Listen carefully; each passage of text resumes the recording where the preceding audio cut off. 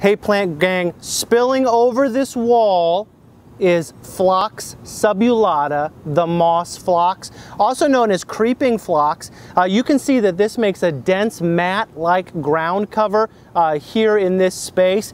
And it is doing well. This gets no attention whatsoever. It's in full sun, and still here it is thriving. I'm showing you this in August, but it really is known as a spring bloomer, and typically people grow it because it forms this dense mat and then it's beautiful spring bloom of flowers. And we're going to show you what those flowers look like. We're going to put a picture right here of what those flowers look like, and you're going to see why people really grow this plant.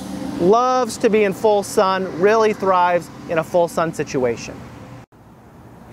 So again, Phlox subulata, the moss phlox, sometimes called creeping phlox. It's got other common names that are used. This is a herbaceous perennial, hardy from zones 3 through 9.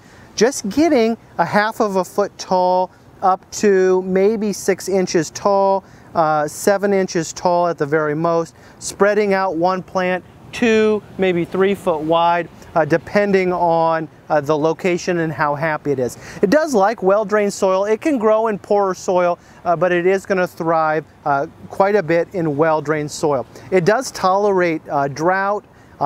It can help with erosion control. It's good in air pollution situations and is also deer tolerant, which makes it very valuable to some folks in the home landscape. So for ID characteristic, it does have oppositely arranged bunches of almost needle-like foliage that's a little bit spiky to the touch. Now this is actually native to open woodland areas and slopes from Michigan down through Ontario and New York, south to Tennessee, and mainly in the Appalachians to North Carolina. It has loose clusters of tubular flowers that completely cover this plant and really do put on a great show. And here's a landscape tip.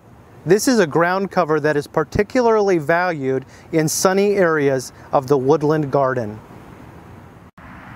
Hey, update here. It's spring, April, I don't know, 4th or 5th, something like that. We've got Phlox subulata, the creeping phlox. Some people even call it thrift.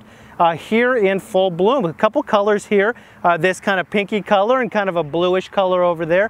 Of course there's white, but we wanted to show you this low growing plant here. Look, it completely draping over this rock and just doing great, loving it. You can really form a quilt of different colors with this plant. It does not look this exciting. The other 50 weeks of the year it's not blooming, but a great plant to bring a little bit of joy to your spring.